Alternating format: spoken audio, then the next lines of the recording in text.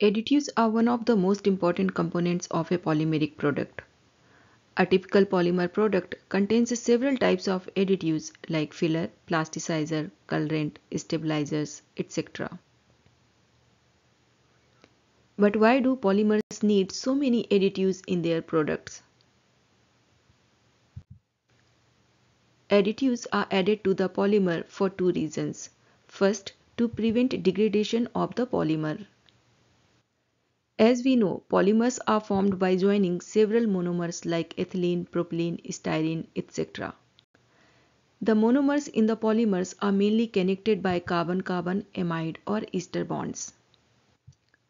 These bonds are not very strong, and in presence of extreme conditions like high temperature, UV light, oxygen or moisture, these can easily break. To prevent their degradation, additives are added during processing. For example, thermal stabilizers are used to provide thermal stability. UV stabilizers are added to prevent degradation from sunlight. Antioxidants are used to prevent degradation from oxygen, and so on. Also, additives are added during recycling of polymers to maintain or improve their inherent characteristics so that they can be reused. Second reason is to achieve desired properties to meet performance requirement of the product. Not every polymer is suitable for most of the applications. Each product has its own requirements, therefore only specific polymers are used.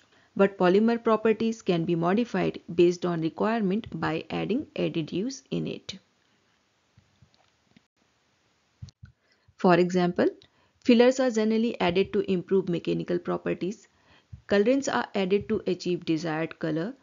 Plasticizers are added to improve flexibility, and so on.